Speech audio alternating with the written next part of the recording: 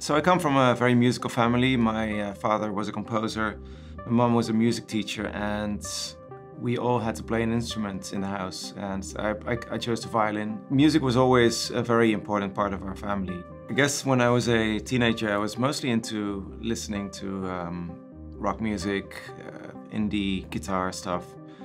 And then from one day to the next, I heard all kinds of different sounds. I guess it started with listening to bands like 9 Inch Nails, which had lots of electronics in their music and still had a very rocky edge. The next thing would be listening to the Chemical Brothers' Underworld, which was already pretty techno. And then, you know, I was like, okay, what else is there?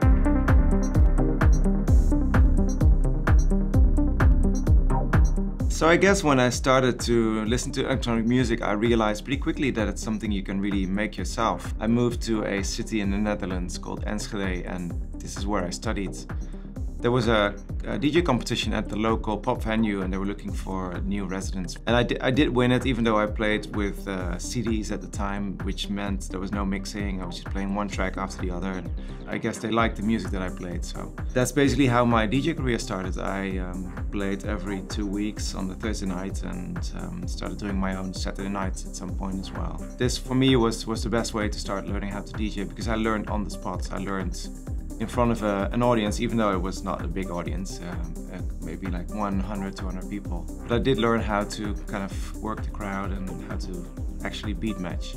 So then I was reading about electronic music a little bit, and I learned that there was a thing called the Groovebox MC303. You could do your own drum patterns and create your synth lines and whatever else you could possibly do with music. And I was like, wow, okay.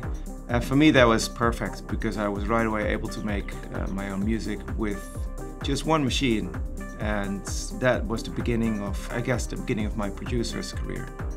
So when I got into DJing, my focus went mostly to techno. Techno for me was the most inspiring. When I finished my studies in Enschede, I moved to Rotterdam, and I came into this big city, and there was already a big infrastructure of DJs and producers that had their place. For me, it was very hard to fit in.